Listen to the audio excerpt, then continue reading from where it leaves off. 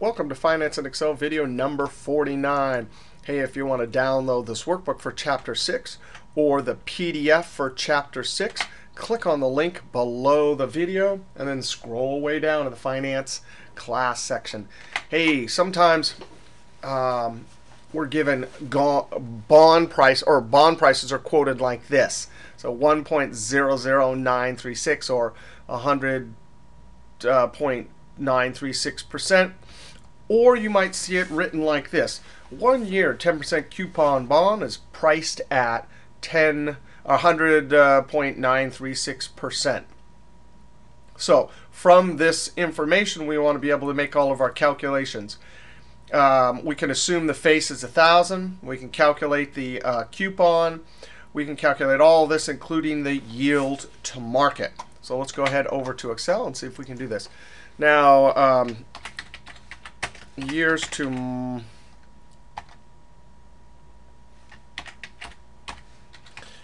maturity, we got 1. We're going to assume that it's semi-annual, so our number of compounding periods n is 2. Our face value, assumed to be 1,000. We have a coupon rate of 10%. We could calculate our interest payment.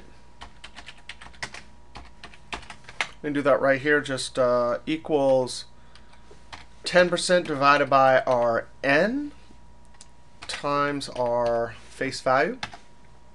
We'll do this from the point of view of the bond holder, right? So this is positive and this is positive.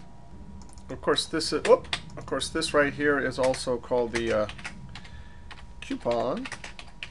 And then we can calculate our price. Interest payment equals coupon payment. And that's going to be our present value. And we can get that. Oh, we have to, I'm going to move this down here like that. And right here, I'm going to put quoted price.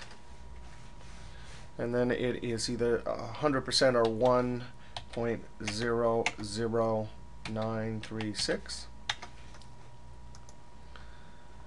We can now calculate, we just take our face, right, times the quoted price. And that has to be negative, so I'm going to put it into edit mode and put a negative. Now let's see, we have, so this one and this one are calculated.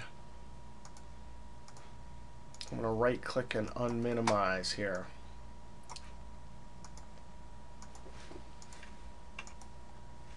Okay, so we have cash flow 1, that one. So we have 3 cash flows. So now we can calculate our yield to market. But this will be yield to market divided by n, because it'll be our period. So we'll do the rate function, NPER. Oh, we do not have that. I'm going to escape. I'm going to come right here and right-click Insert. Right-click the row header, not the cell. If you right-click Insert, you'll get something different. Right-click Insert. This will be equals this times this.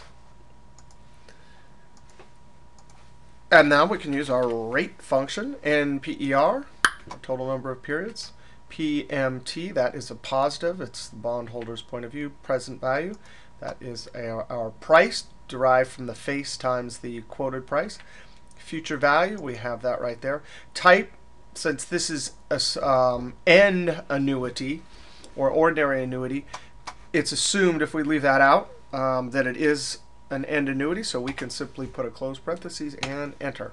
So now that looks like 5%, but I'm going to increase the decimal there.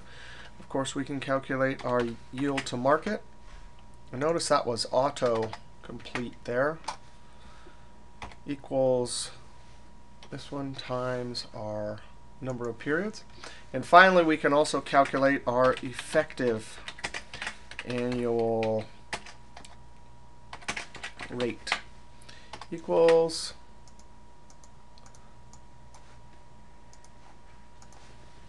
effect. You're never going to have trouble with the effect function as we mentioned before, if your n, or NPERY, is an integer. It's when it's a decimal, like when we did our money tree example where we had a decimal here, that effect doesn't calculate it correctly. All right, but this is an integer, so no problem. Now notice when we did it this way, we had a little extra bit hanging out here. It was quoted straight at 9, but as an approximation, this works just fine. All right, so we saw how sometimes we're given a quoted price, and we got to calculate based on the face value and the actual quoted price for our actual price. And from those, we can calculate period yield to market using rate, and of course, our effective annual rate using effect. All right, see you next video.